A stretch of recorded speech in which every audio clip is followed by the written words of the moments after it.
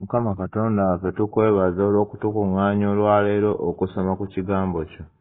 Era Mukama Katonda wange twatula mu maaso go nti nga tetulina kukwatibwako kwa mwoyo omutuukirivu, tetulina maanyi gonna era tusobola kutegeera kigambo kyo. Era tukusaba Mukama Katonda wange otujjukire mu baganda baffe, mu famire zaffe ne we tukuŋŋaanidde wano lwaleero nga twewaayo gy'oli. Era nga buli kimu tukikukwasa oggule amaaso g'emitima gyaffe tusobole okutegeera ekigambo kyo Mukama Katonda wange ekyekusifu ekiri mu tteeka eryokutaano mu mateeka 10. Era tukwebaza mu linnya lya Yesu, amiina. Olwaleero tujja kutunuulira era nga tujja kutandikira, tujja kweyongerayo we twakoma omulundi ogwayita era nga tujja kweyongerayo n'etteeka eryokutaano. Era nga loogera nti omulemwa gwaffe nti omukisa gwe kikola, omukisa ogutukola okubeera obulungi, omukisa ogutufuula okubeera obulungi. Era etteeka eryo eryokutaano lye tugenda okutunuulira olwaleero era nga twagala okwekkaanya amateeka 10, nga twekkaanya etteeka erya Mukama Katonda nti bw'oba tokkiriza obeera oli mu buzibu. Twagala okugezaako okutegeera enjiri ya Mukama waffe ey'ekisa era n'okwagala mu kubeerawo kwaffe okwa bulijjo. Era nga tujja kweyongerayo n'etteeka eryokutaano. Etteeka eryokutaano lisangibwa mu emirundi 2 mu Bayibuli, nga okuva 2 n'ekyamateeka olwokubiri essula ey'okutaano. Okusooka mu kuva 2:12 Mukama Katonda ayogera eri abantu ba Isirayiri waggulu ku lusozi olwa Sinaayi. Era Mukama Katonda alangirira amateeka 10 era nga etteeka eryokutaano ligamba nti oteekanga mu kitaawo n'ennyoko ekitiibwa ennaku zo ez'oku nsi zibeerenga nnyingi. Era ekyamateeka olwokubiri 5:16 nga Moses aweebwa etteeka lino ng'abaana tebannaba kuyingira ettaka lya Kanaani nga bava mu buwambe obw'emyaka 430. Era nga Musa abakuutira ng'abagamba nti muttanga mu kitammwe ne bannyammwe ekitiibwa nga Mukama Katonda w'abalagira, era ennaku zammwe ez'oku nsi zibeerenga nnyingi. Era nga bali ku ttaka Mukama Katonda lye yali abasuubizza okuyingiramu. Amateeka 10 gakwata ku kubeerawo kwaffe, kubeera obulungi, kubanga bino gaali tegaluubirirwa mu ddungu, wabula gaali galuubirirwa eryo mu ttaka oba ensi Mukama Katonda gye yali abasuubizza okubawo. Era abantu ab'amateeka 10 balina ekisuubizo kino nti tujja kuyingira ensi ensuubizo. Era nti mu ngeri y'emu nti nga tufuna etteeka lino eryokutaano kitegeeza nti tujja kuyingira Kanaani ey'omwoyo, era gye tusomako nga ey'okuwummuliramu Mukama Katonda gye yatusuubiza. Era nga etteeka lino likwata ku kuteeka mu bazadde baffe ekitiibwa. Naye etteeka lino y'ensibuko oba y'entandikwa ey'ezo amateeka ag'okuteeka mu bazadde baffe ekitiibwa.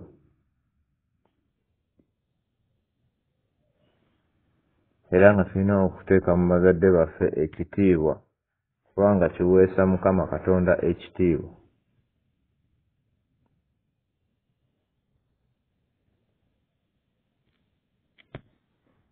Era nga mbakuutira abooluganda nti twekkaanye nnyo amateeka gano kubanga emitendera gye tulina okuyitamu okusobola okuyingira ensi ensuubize Mukama Katonda gye yatusuubiza.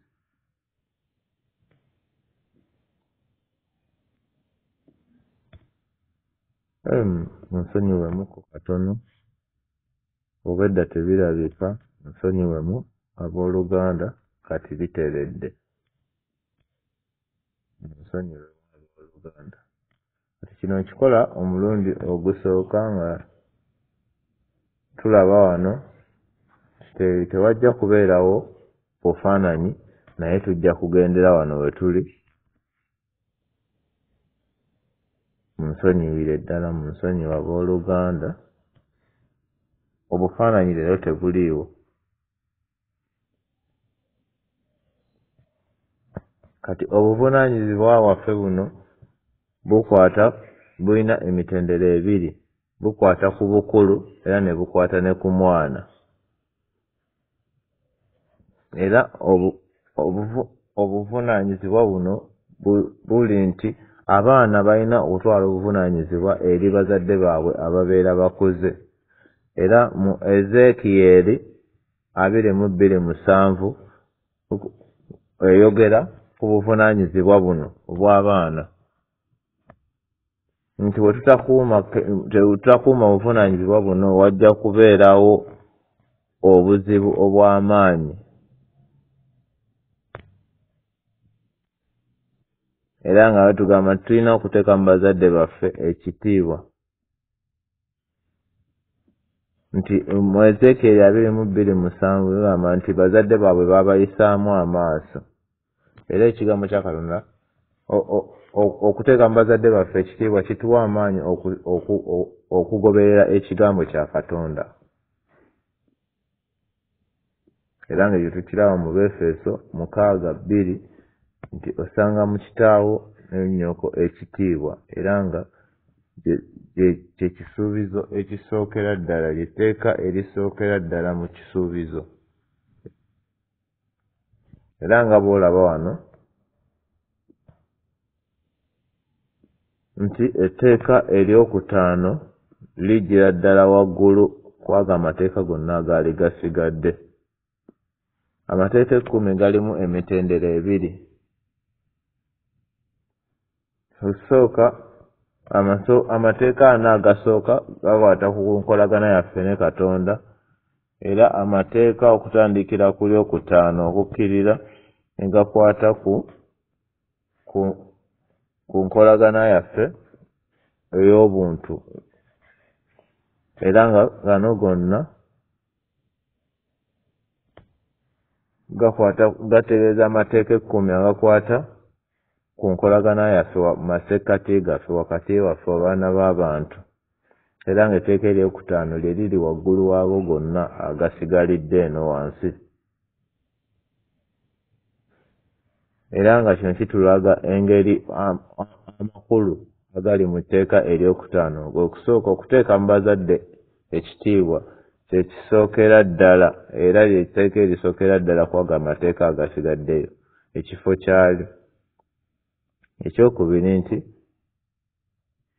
ekibi eky'obutateeka mu bazadde ekitiibwa era y'ensibuko y'ebibi byonna ebikolebwa omwana w'omuntu. Era kitegeeza nti abo abatateeka mu bazadde baabwe ekitiibwa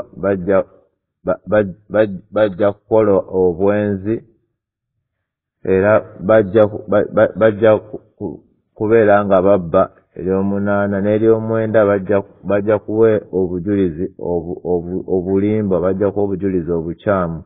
Ery'omwenda n'ery'okumi nti bajja kunenya, bajja kugera ku banneiba, tebajja kuteeka kitiibwa mu balirwana baabwe, bajja kutta.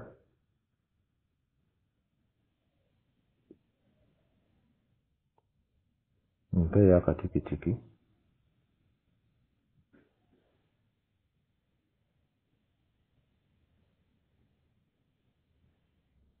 Munsonyiwe mwawo, mpeeyo akatikitiki. Kale. Kiki kye kitegeeza okukuuma etteeka lino? Tukuuma tutya etteeka lino ery'okuteeka ekitiibwa mu bazadde baffe?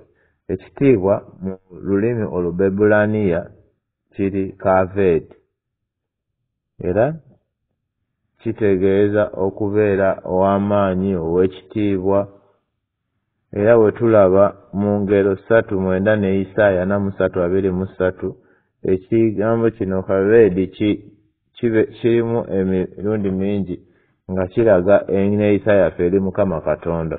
Era etteeka eryokutaano ligamba nti tulina okulaga okwewaayo kwe kumu eri bazadde baffe nga bwe twewaayo eri Mukama Katonda. Eri abaana baffe abaana okussa mu bazadde baffe ekitiibwa, tuteeka mu bazadde baffe ekitiibwa mu kifo kya Katonda.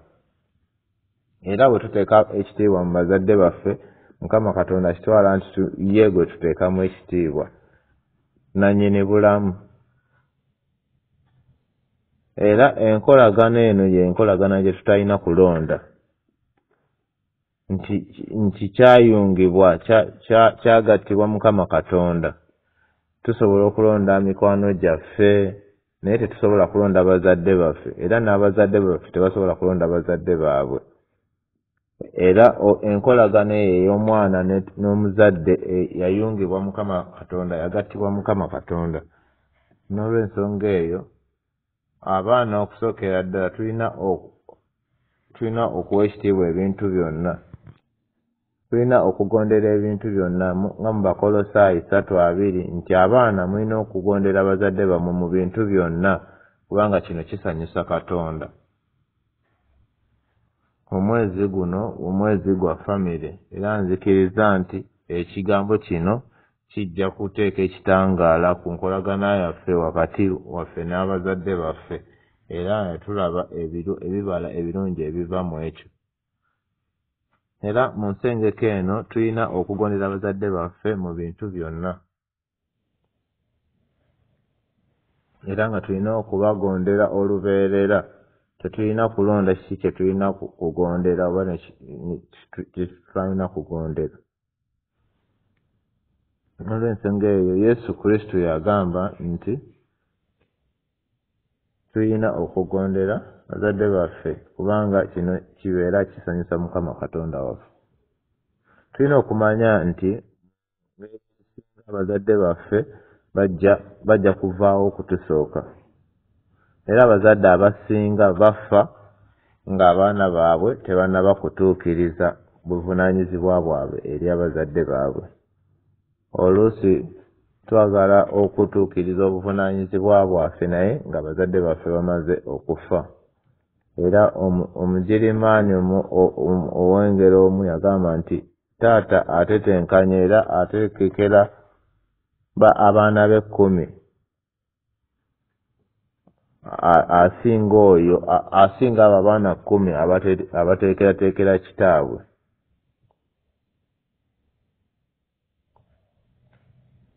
Ekintu ekirala kye tulina okujjukira mu kuwuliriza abazadde baffe n'okubassaamu ekitiibwa nti tutunuulira mu Luka 9:59 mpaka ku 6. Kino kiyinza okuba nga kibuzaabuzaamu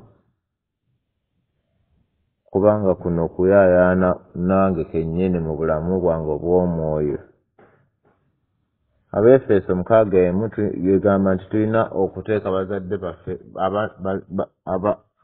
baffe ekitiibwa mu Katonda. Era wano Yesu yagamba omusajja ono nti ngoberera, naye omusajja n'agamba nti nsooka onzikirize ngende nziike kitange. Yesu Kristo n'amugamba nti kkiriza abafu baziike bafu bannaabwe, naye ggwe genda olangirire ekigambo kya Katonda n'obwakabaka bwe. Nga n'amateeka we galuŋŋamya okukolagana kwaffe ne Yesu Kristo, wano Yesu Kristo akkaatiriza nti tulina okwekwata Mukama Katonda. Kano nno kaseera kazibu kuba Yesu Kristo agamba omusajja ono nti leka abafu baziike bafu bannaabwe. Omufu ayinza atya okuziika omufu munne? Wano yali alaga nti wadde nga tusobola okubeera abalamu mu mubiri naye nga tetulina kisa kya Katonda, nga tetulina mwoyo omutukuvu wa Katonda, nti tubeera bafu mu maaso ga Katonda. Era wano Yesu agamba nti abasigaddewo abatalina mwoyo wa Mukama Katonda baziike bafu bannaabwe. Era ggwe jangu ngoberera era olangirire obulamu obwo n'obwakabaka bwa Katonda eri buli muntu. Era waliwo n'olunyiriri olulala Luka 18:29-3.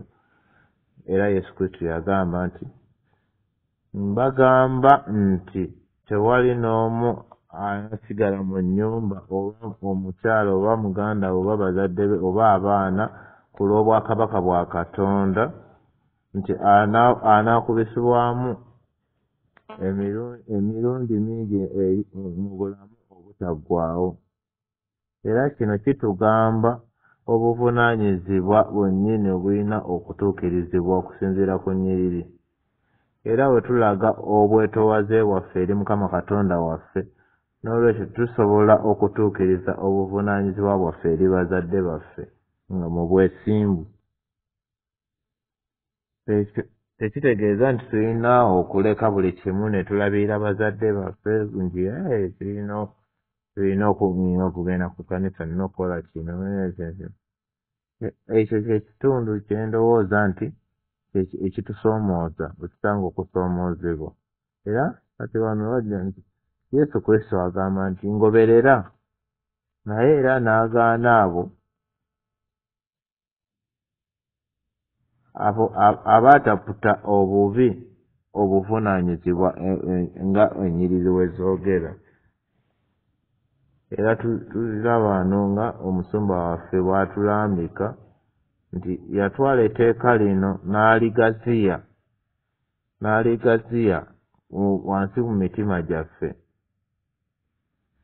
Etteeka eryokutaano tulitegeera era nzikiriza nti ebintu ebisinga byonna bye njogedde wano tubiyitamu, naye we tugaziya etteeka lino mu mitima gyaffe kitegeeza nti etteeka lino byonna terikwata ku ebyo ebikolwa byokka bye tulabako, naye n'ebyo ebigendererwa ebitalabirwako mu mitima gyaffe. Y'ensonga lwaki etteeka lino lyagaziyibwa enjiri entuufu. Era Yesu Kristo agaana abawandiisi n'Abafalisaayi abaali bagoberera engoberera ey'okugamba nti tebalina kuteeka bazadde baabwe mu kitiibwa. Era katutunuulire kino, Abafalisaayi n'abawandiisi baali bagoberera sisobola kuweereza bazadde bange kubanga buli kimu ekyange nakiwa mu Katonda. Era mu Maako 7:9-13 agamba nti muli bakugu mu kuteeka amateeka ga Mukama Katonda ebbali okusobola okukuuma ennono zammwe. Kino kirina engeri gye kitubuuzaamu nti okusobola okuleka nti omwana abuuza nti naasobola okuleka oba okukwasaganya amateeka ga Mukama Katonda. Era Yesu naye nti Musa yagamba nti teeka mu kitaawo ne maama wo ekitiibwa, era oyo ayogera obubi ku maama we ne taata we asaanidde okuttibwa. Era n'agamba mu lunyiriri olw'11 nti naye kugamba nti Musa yagamba nti teeka mu kitaawo ne maama we ekitiibwa, naye ennono y'omusajja nti buli kye nnina kyonna ekinakuyamba kiri kobaani kino kya Katonda. Era tokyakkiriza oyo akola ekintu kyonna okuteeka mu muzadde we ne kitaawe, mu maama we ne kitaawe ekitiibwa.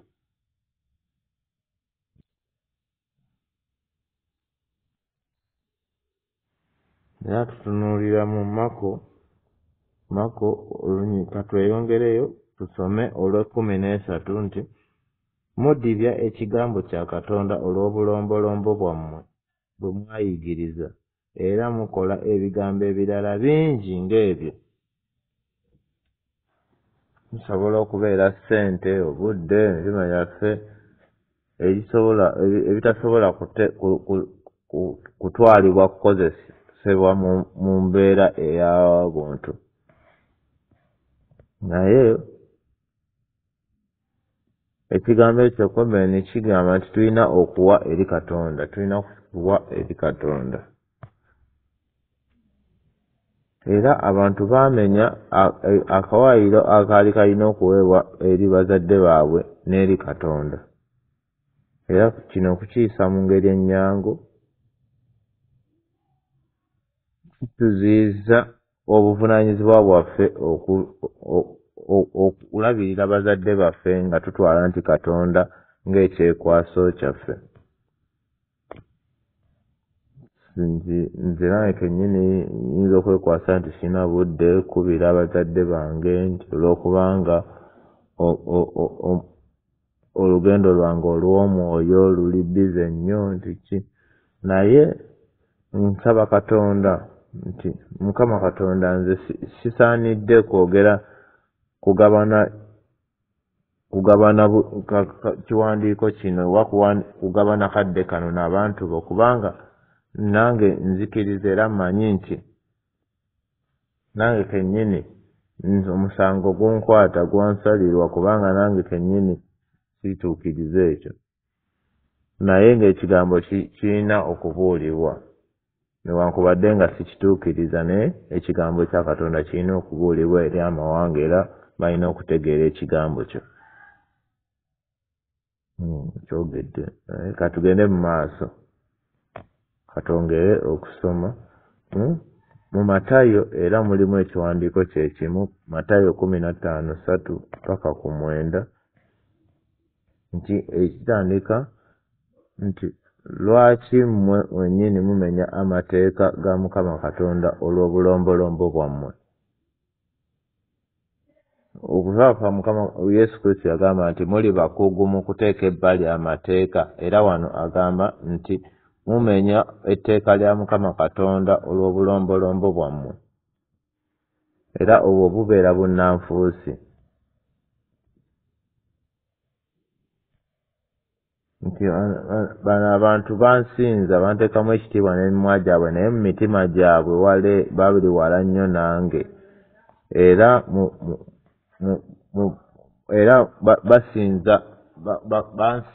bansinziza bwereere, era batambuza ebinkwatako, naye wansi mu mitima gyabwe bali walala nnyo. Tetuteekamu bazadde baffe ekitiibwa okuviira ddala ku ntomo gy'emitima gyaffe, era ekyo bweba tolina ekyo tuli mu kusaanyaawo obwakabaka Mukama Katonda bwe yateekawo. Era nsabanga olunaku lw'abamaama nga lusembera, nsaba nti tubeere beesimbu eri bazadde baffe era tubasanyuse, era nsaba nti oba ng'olinga nze weenenye era osabe okusonyiyibwa kwa Mukama Katonda aggyewo emitima gyaffe egy'ejjinja, tusobole okuzuukuka era mu lunyiriri luno, tusobole okutegeera engeri gye tulina okuwa Mukama Katonda ekitiibwa okuyita mu kuwa bazadde baffe ekitiibwa, era nzikiriza nti omukisa ogwo gujja kujja gye tuli ffenna. Katugende ku kiddako era tulabe nti Yesu Kristo yawa ekyokulabirako n'agamba nti Luka 2:5 Yesu Kristo yagamba nti leka abafu baziike abafu bannaabwe, ojje ongoberere okulangirira ekigambo kya Katonda, era ngoberera ng'olese famire y'abaana bo ne bazadde bo, era ojja kufunamu kingi. Era Yesu ono yennyini teyaleka bazadde, teyabateeka ku bbali, era mu Luka 2:5 agamba nti Yesu Kristo yagenda nabo e Nazaaleesi, era ne yeeyongera okubagamba nti era ne maama we n'assa ekitiibwa mu bintu ebyo mu mutima gwe. Era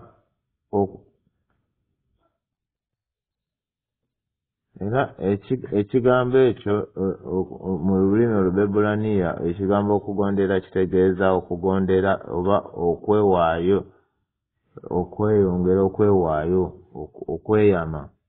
Era Mukama Katonda Yesu Kristo yeewaayo gye bali. Era bwe tutunuulira mu Yokaana 19:26 Yesu Kristo ayogera omulundi ogwokusatu ku musaalaba, Yesu Kristo yagamba nti olululira omwana wo.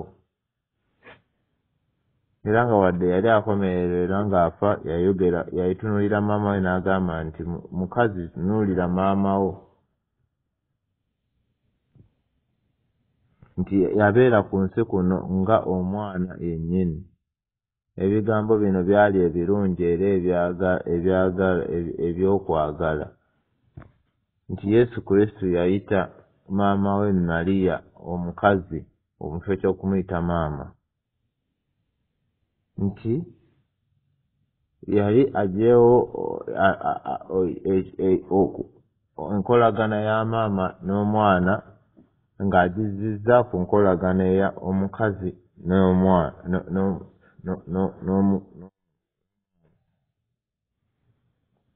era nakuseera Yesu Kristo kayitayitiramu maama we nti maama. Era kino kitulaga ki ku buvunaanyizibwa bwaffe?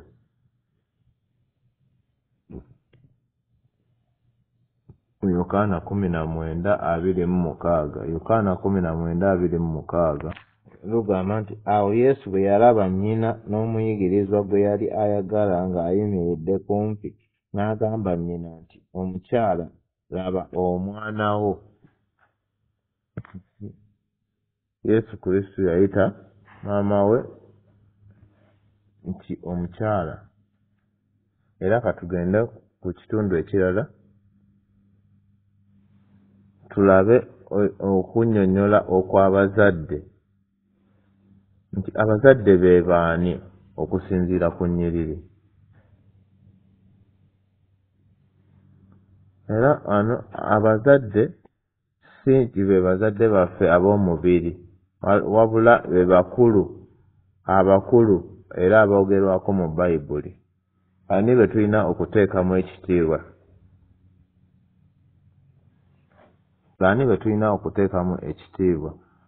Mu by'Abaleevi 19:32 egamba nti era bigamba nti oseguliranga alina envi era ossangamu ekitiibwa amaaso g'omukadde era otyanga Katonda wo, nze Mukama. Era kino tugezaako okukivaako mu mitendera mingi era mu ngeri nnyingi. Era mu nsi yonna tujagamba nti oba mu Koleya oba mu Asia oba mu Afirika, omulamwa guno tugezaako nnyo okuguvaako era nga tetulina kuguvaako. Era abakadde be baani? Abazadde batwaliramu abo bonna abakulu mu myaka kubanga balina obumanyirivu buno, balina okumanya kuno n'amagezi gano ffe tetutayina kubanga bakulu ku ffe balina emyaka mingi. Era oyinza okwerowoozaako nti omwaka oguyise n'olwaleero nti bwe tumala omwaka gumu tufuna obumanyirivu bungi. Era abazadde be baali abakulu abakadde kubanga baali babaddewo emyaka emingi okutusinga era balina obumanyirivu obutusinga. Era abantu abo balina obuvumu bw'amaanyi nnyo wadde tetulina kutunuulira bugagga bwabwe oba bulamu bwabwe oba balabika batya, wabula bano be bakulu be tulina okuteekamu ekitiibwa. Era abasomi balina okuteeka ekitiibwa mu basomesa baabwe. Abaana abato balina okuteeka ekitiibwa mu bakulu. Era n'abo abali mu mbeera balina okuwamu ababali waggulu ekitiibwa. Era tutunuulira Bassekabaka ekisooka 12:6 mpaka 20. Tusomeyo tulabe. Era tulaba nti Lekobowaamu yaleka okuwabula kw'abo abakulu abawanga kitaawe Sulemaani amagezi. Era olw'ensonga eyo ne tulaba nti obwakabaka bwa Isirayiri bwasaanawo. Era nzikiriza nti Mukama Katonda atuyise mu nsi eno okubeera nga tuwuliriza era nga tubeera ekyokulabirako nga tukuuma amateeka ge kubanga abantu bangi bagezaako okuleka amateeka ago era ne bagalaba ng'amakadde era agedda. Naye we tutegeera Mukama Katonda kikyatulambika tulina okugoberera amateeka ago era ne gatuluŋŋamya era nzikiriza nti tujja kubeera ab'amaanyi si mu bulamu bwaffe si mu kusoma kwaffe naye n'ensi yaffe ejja kuweebwa omukisa nga tugoberedde amateeka ga Mukama Katonda. Ekiddako Mukama Katonda era atulambika nti tulina okuwa ekitiibwa abatusinga abumanyirivu.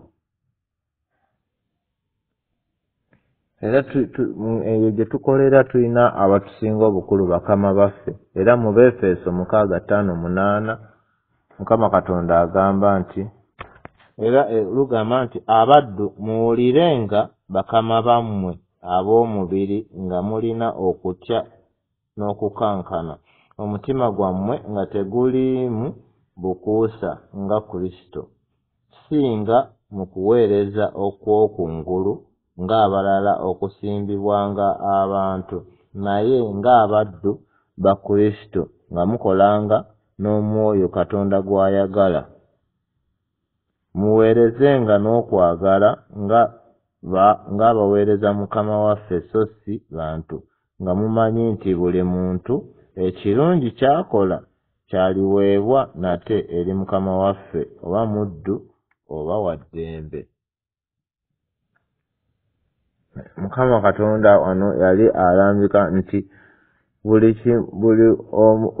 kimu ky'akola era kyajja okufuna, era tukole nga tukola nti tukolera abo era nga tetukola oba nga omuddu oba atali muddu, wabula tukole era tugondere bakama baffe.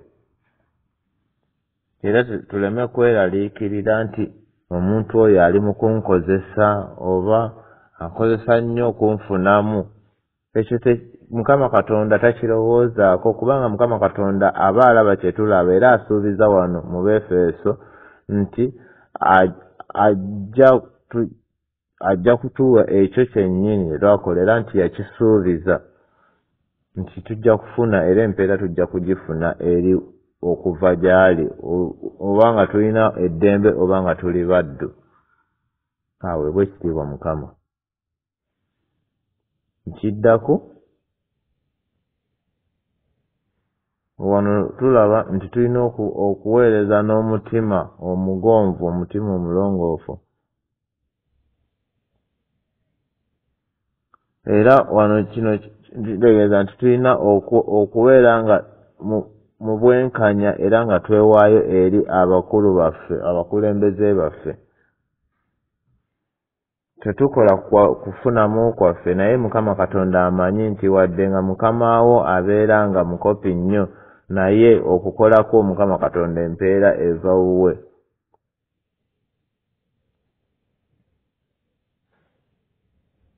Era nzijukira akaseera akamu omujaasi omu we yabuuza mu musumba waffe omukulu nti yalina obuzibu bwe yali ayitamu mu magye.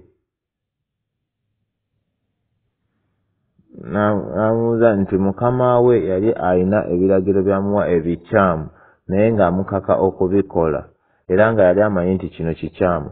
N'ajja eri ow'omusumba nga ye mweyaliikirivu era nga mwenyamivu mu mutima gwe, n'abuuza omusumba nti kiki kye nina okukola, era amagezi ge yamuwa yali amugamba nti olina okuleka ebyo byonna byokola biki. Si ge magezi ge yamuwa okuva eri omusumba. Yamugamba wabula nti okyalina okumugondera kubanga Mukama Katonda yajja okuwa empeera. Olina okumugondera naye olina okumugondera n'okukkiriza osobole obutaviirwako mukisa guno Mukama Katonda okulaba obwesimbu bwo era osobole okubeera nti bw'obeera ng'otuuse mu kifo kye osobola okutereeza ensobi ezo. Tolina kusubwa kakisa kano ka kukyusa kola nkyukakyuka ezo. nti olina okumugondera mu kaseera kano era obeerewo okola omulimu omulungi nti naawe wonootuuka mu kifo kye gwe oba otereeza ensobi ezo. Era omujaasi ono yeewuunya nnyo n'afuna okuluŋŋamizibwa n'afuna okuwumula mu mutima gwe.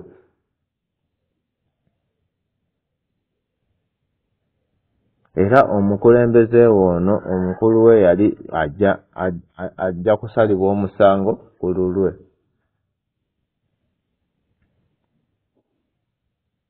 Matayo 24, 25, Mako 25 byonna byogera ku oyo era tweyongereyo mu maaso. Era n'abafuzi b'amawanga bakabaka n'abakulembeze nga Baruumi 13 paka ku 2 bagamba nti buli muntu awulire nga abakulu abafuga kubanga tewali bukulu butava eri Katonda, n'abakulu abaliwo bateekebwawo Katonda. Awakanya obukulu kyava awakanya okulagira kwa Katonda, era abawakanya balyeteekako omusango bo bokka. Era bajja kufuna okubonerezebwa kwa Mukama Katonda. Wano Mukama Katonda yali ayagala wabeerewo emirembe mu nsi yaffe, era ng'okukola ekyo tulina okuyita mu kwewaayo n'okugondera ekigambo kya Katonda. Era Yesu Kristo yagamba nti ebya Kayisaali mubiwe Kayisaali n'ebya Katonda mubiwe Katonda, mu Matayo 22 nga tuzze kusasula omusolo. Era tulina okulaga obwetoowaze era n'okusaamu ekitiibwa eri bakozi bannaffe. Lino tteeka lya maanyi kubanga nsanga akaseera akazibu nze kennyini nange okulituukiriza, naye mu ngeri eyo ndisanga nga lya magezi era lya buvunaanyizibwa, tteeka ddungi kubanga lisomesa ku nkolagana ennungi wakati wa Mukama Katonda n'abantu be, era nga ligezaako okuggyayo engeri Mukama Katonda gy'ayagala tubeeremu nga basanyufu era nga tutuukiriza amateeka ge. Era tulina okubeera n'emitima egyetoowaze, emitima emirungi. Bwe tutunulira mu Baruumi 12:10 lugamba nti mwagalanenga n'okwagala okw'abooluganda nga musukkirira mu kuwaŋŋana ekitiibwa. Osobola okulowooza ku mikisa gino Mukama Katonda gye yatusuubiza, era nga tulina okukwatagana nga tuweŋŋana ekitiibwa mu masekkati gaffe.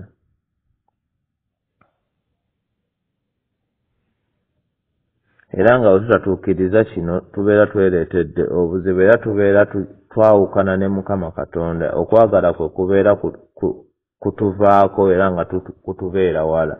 N'olw'ensonga eyo abooluganda mbasaba tugezeeko okutuukiriza obuvunaanyizibwa bwaffe obwatuweebwa. Mu ngero 14 tusomeyo tulabe. Omukazi ow'amagezi azimba ennyumba ye, naye omusirusiru ajaabya n'emikono gye. N'olw'ensonga eyo nti tulina okuwaŋŋana amagezi era tulina okwagalana kubanga kuzimba ennyumba yaffe. Era omutima omwetoowaze tugufuna tutya?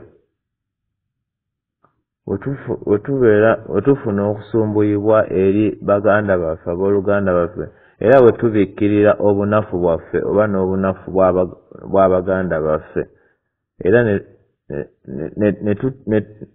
ne tutakaayana mu masekkati gaffe, tujja kufuna obulamu eri emibiri gyaffe. Era si ekyo kyokka, we tubikka obunafu bw'abaganda baffe, era Mukama Katonda agamba nti naffe ffennyini tetujja kusalibwa musango. Era tuyimiridde mu maaso g'entebe ey'obulamuzi eya Mukama Katonda. era omuntu yenna alamula nga tebumuli kwagala Mukama Katonda agamba ajja kufuna okulamula kwe kumu ku bulamu bwe era we tutalaga kisa eri abalala naffe tujja kufuna okulamula okutaliimu kisa okuva mu Mukama Katonda era ebyo biri mu Matayo 7:1-2 ne Mako 4:24 osobola okusomayo n'olaba naye okusingira ddala ekifaananyi ekituufu kye tulina okussaamu ekitiibwa ye Mukama Katonda waffe wabula tewali mulala. Bayibuli eyogera ku kwagala kwa Katonda era ekugeraageranya ku kwagala kw'abazadde era n'enkolagana wakati wa Mukama Katonda n'abaana be. Era endagaano y'Abayisirayiri Mukama Katonda agamba nti nze kitammwe. Era naffe ffennyini tuyita Katonda waffe nga kitaffe. Era Mukama Katonda n'atuyita abaana be. Era nga abazadde baagalamu abaana be olwaleero Mukama Katonda atwagala ng'abaana be era atukuuma.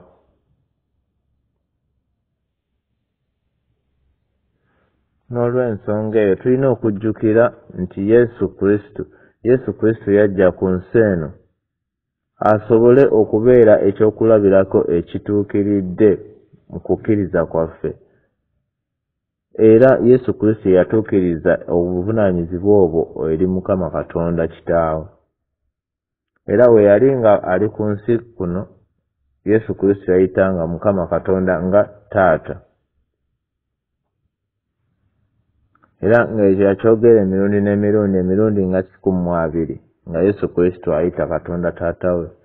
Era ng'omwana yayita mu kubonaabona okw'enjawulo kubanga yalina okugondera. Yesu Kristo yagondera nga wadde yalina okubonaabona okusoomoozebwa era okugezaako okutuukiriza etteeka lya Mukama Katonda ery'emirembe era erireeta obulamu obutaggwaawo.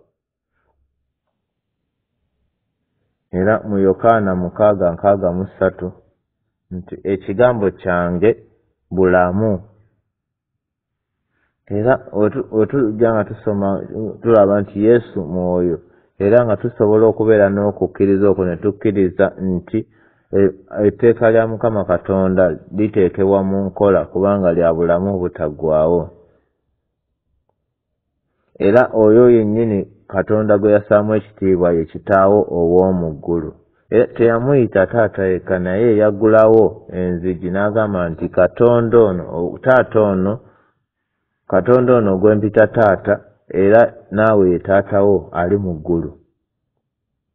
Era okuyiwa omusaayi gwe ku musaalaba Yesu Kristo yaggyawo ebibi byaffe byonna nti ku nkomerero tusobole okufuuka abaana ba Katonda era naye afuuke taata waffe.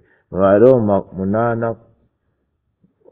8:14-15 Pawulo yagamba nti katusomeyo tulabe nti kubanga bonna abaakulemberwa omwoyo gwa Katonda abo be baana ba Katonda. Kubanga temwaweebwa nate mwoyo gwa buddu okutya naye mwaweebwa omwoyo ow'okufuuka abaana gwe tukoowoola nti Aba Kitaffe. Abagalatiya 4:6 gamba nti era kubanga muli baana Katonda yatuma omwoyo gw'omwana we mu mitima gyaffe ng'akaaba nti Aba Kitaffe. N'olw'ensonga eyo abooluganda tusobola okuyita Katonda Aba Kitaffe. Era nga bwe tulabye mu Bagalatiya 4:6 nga tuyita Aba Kitaffe. N'olw'ensonga eyo abantu baweereddwa nnyo omukisa, tuweereddwa nnyo omukisa nga tulina Mukama Katonda nga Kitaffe. Era olw'ensonga eyo ffe abalina Katonda asinga bonna era tukatutwale Katonda ono nga Kitaffe osobola okufumiitiriza n'oga nti kitange wakwagala ajjudde okwagala kungi era nkimanyi nti ajja kukola buli kye musaba. Era nga wadde n'abakitaffe ab'omubiri nga basobola okwewaayo ne batuwulirawo omubiri naye ate oyo Katonda waffe ali waggulu asinga bataata bonna. Osobola okulowooza nti taakola okusingawo, era tulina okulowooza nti kitaffe wa waggulu y'alina obuyinza obw'enkalakkalira era nga y'alina ajjudde ekisa ekisinga era alina okwagala okungi kwonna kutaliimu kyekubira, kubanga Mukama Katonda yatusuubiza ekisuubizo ekyo okuyita mu mwana we Yesu Kristo. N'olw'ensonga eyo nga tumaliriza katugende ku mikisa. Mikisa ki gye tufuna we tugondera etteeka eryokutaano? Tuddayo mu kyamateeka olwokubiri 5:16 ne okuva 2:12 era njagala onyonnyoke kino. Mu kyamateeka olwokubiri 5:16 tulaba nti mulimu ekigambo nti era kibeeramu emirundi ebiri nti oteekamanga mu nnyoko ne kitaawo ekitiibwa ennaku zo ez'oku nsi zibeerenga nnyingi era buli kyokola osobole okubeera n'omukisa gwa Katonda era n'okusikira ensi ensuubizi. Mukama Katonda atwagala tugondere etteeka lyaffe era tayagala tuve ku kkubo lye tulina kukwata ettuufu tusobole okutuuka mu nsi ensuubizi era ensi gye tuyaayaanira okuyingiramu.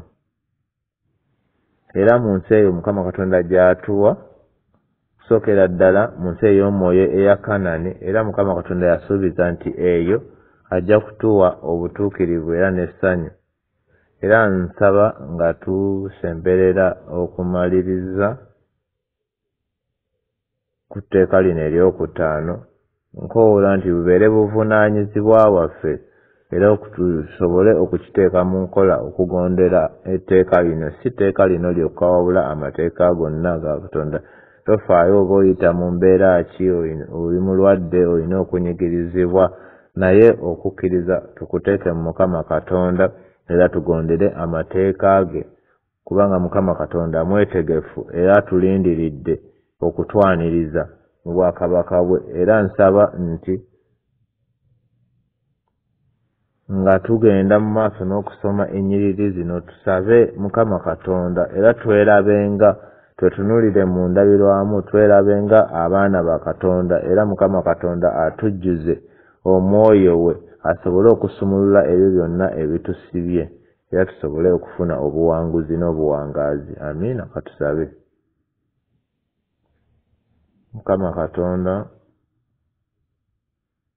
tukwebaza olw'akaseera kano Mukama Katonda k'otuwadde okuwulira ekigambo kyo n'okusoma ku mateeka go, era tukusaba Mukama Katonda wange otujjuze omwoyo wo omutukuvu tusobole Mukama Katonda wange okuteeka mu nkola etteeka lyo lino eryokutaano era lisobole okuleeta essanyu mu mitima gyaffe ne mu bulamu bwaffe era tusobole okufuna obuwanguzi era n'obuwangaazi ebyo bye watusuubiza Mukama Katonda wange mu nsi yaffe ey'omwoyo ey'e Kanani. Era Mukama Katonda wange tukusaba onyweze enkolagana wakati waffe n'abazadde baffe Mukama Katonda wange. Etteeka lyo Mukama Katonda wange lisobole okubeera nga liteekebwa mu nkola. Tuyambe okutereeza enkolagana yaffe Mukama Katonda wange wakati wo n'abazadde baffe era nga eno eba etereeza enkolagana yaffe wakati wo naffe. Era Mukama Katonda wange tukusaba nti otuwe omukisa era omusaayi ogwayika ogwa Mukama waffe Yesu Kristo Mukama Katonda wange gunaaze ebibi byaffe tusobole okubeera mu bulamu obulungi era obulamu okugoberera ekigambo kyo era nga tukusaba nga tuyita mu linnya ly'omwana wa Yesu Kristo. Amiina.